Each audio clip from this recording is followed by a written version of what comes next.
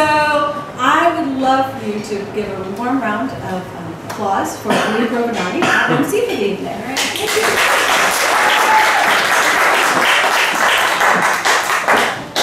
So this is the favorite Monday of every month for me. So happy MoMondays, everyone. Yeah, I was in Moscow when, Yeltsin and the White House was being bombed. And I've been, in some really dicey situations when a person should be genuinely frightened, wasn't scared away. Now I'm terrified. I'm terrified. Will I take care of them? Will I get them? Woo, my goodness. And so here are the bees. I'm taking care of them, and everything's kind of going okay. And I learned more about them, and I found out how wonderful they are and how gentle.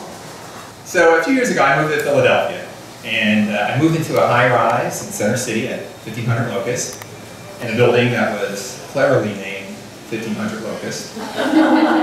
And I was on the 40th floor, and it was a great building. It's really awesome. And after a couple months, I only knew one neighbor. And they were a Brit couple, they were really cool. But I started thinking to myself, oh my gosh, I don't even know anybody that's not in this country, much less from Philadelphia, that lives in my building. But I knew that she was crying as much as I was. But she gathered herself up and she said, how long will he live? Dr. Spiro said, it'll be unlikely you have a year. Devastating. She was shattered. I gathered myself up and I said, how will he die? I wish I hadn't asked the question. He will die of respiratory failure, or he will choke to death. It seemed inconceivable that we could bear this at home.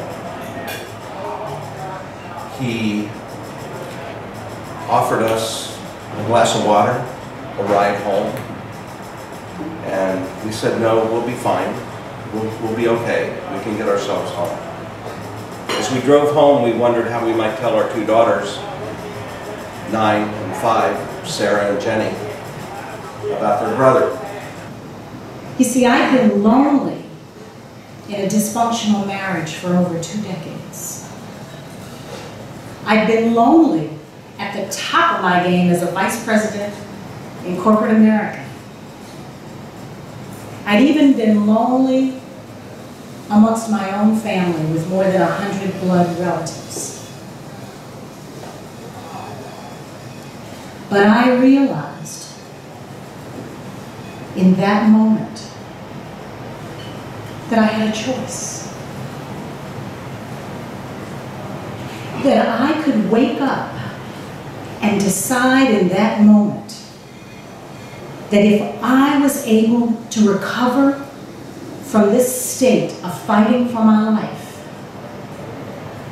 that I would never be lonely again.